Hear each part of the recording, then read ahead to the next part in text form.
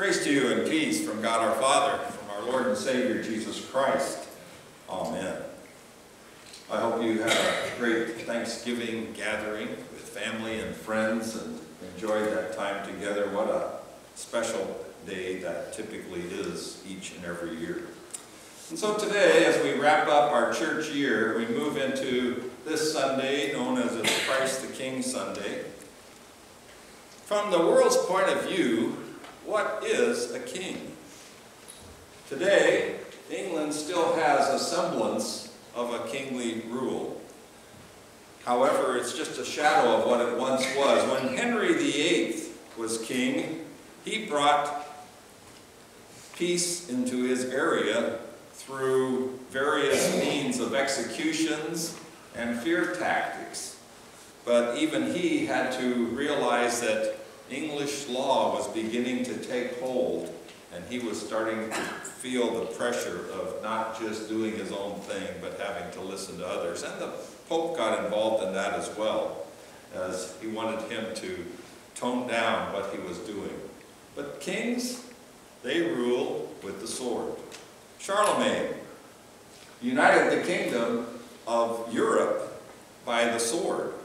The strongest kings through history were the Caesars of the Holy Roman Empire. That republic, again, was ruled by the sword. That's what kings do.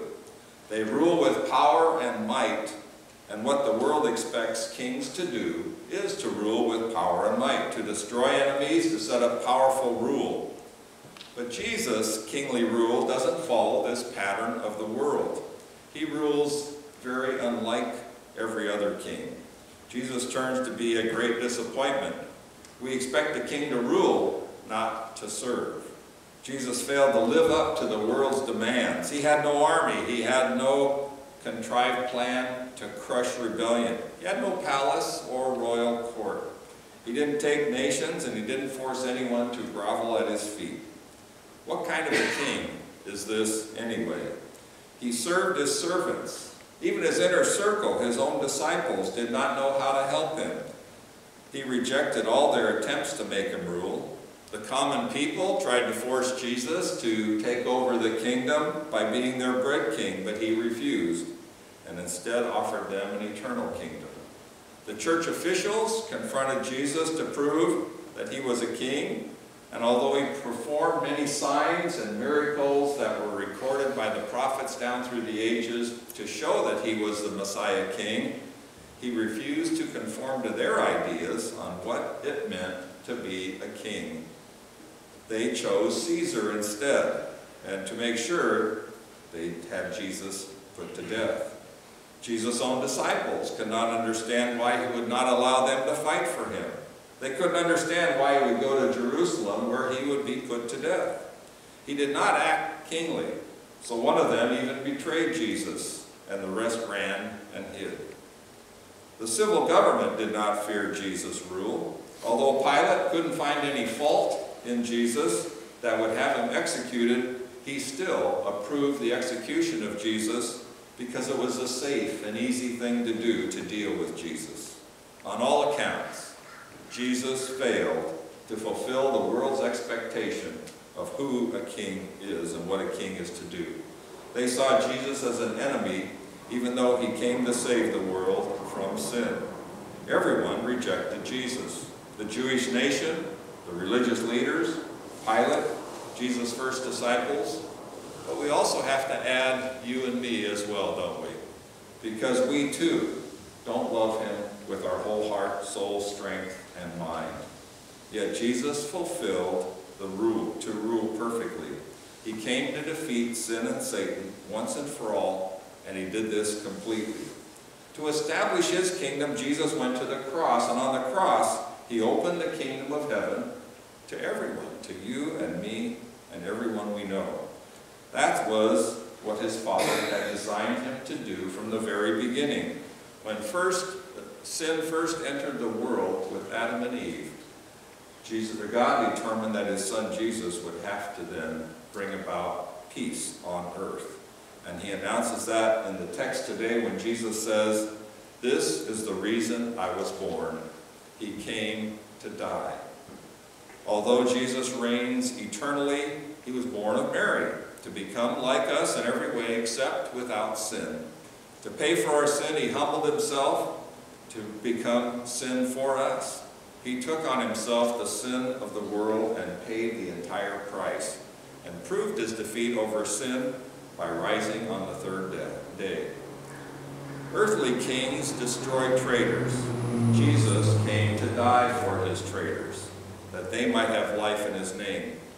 Jesus came to save those who reject him and who fail daily to live up to his perfection that he demands of all. For Jesus' life and death, he exposes the truth about this world and its rulers. There is no world power or rule. All governments and earthly leaders end up dying, and their supposedly strong kingdoms fail in the long run as well. Jesus showed us how weak we really are by offering himself on the cross. For it's at the cross that we see how sinful our lives are and the struggle we have to find power and fame and wealth. The cross of Jesus reveals to us how absurd our philosophies and solutions really are. Have we been able to bring about world peace? Not at all. Jesus declares the truth so that we will not miss it. He came that we might have life in his name. To our sin, he extends his body and blood to forgive us and to make us one with another. We have a reminder here before us each and every week as we gather, the baptismal font. Through it, we see how Jesus rules. He comes to wash away our sins. And he reminds us that because of that washing, we are transformed into the very people of God. In spite of all of our failures in following him, he continues to forgive us. And he makes us citizens of heaven for all eternity. To this world, it looked like King Jesus was destroyed. But on the third day, he proved that his rule had just begun, and that he would use it to transform the lives of sinners into saints, time and again by the power of the cross. When Lee Strobel started studying about Jesus, he was an agnostic. But as he continued to read about all the witnesses to whom Jesus showed himself after his resurrection, he was totally transformed by that. In fact, he wrote down that if everyone in the Bible who was a witness of Jesus were given 15 minutes to testify to what they saw and heard after Jesus' resurrection, it would take 5 straight days, day and night, for all of them to speak. He had to conclude, therefore, that it's impossible to deny the resurrection of Jesus Christ. You see, Christ came to do what we could not do for ourselves, to take away everything that separates us from God and turn us into the very family of God.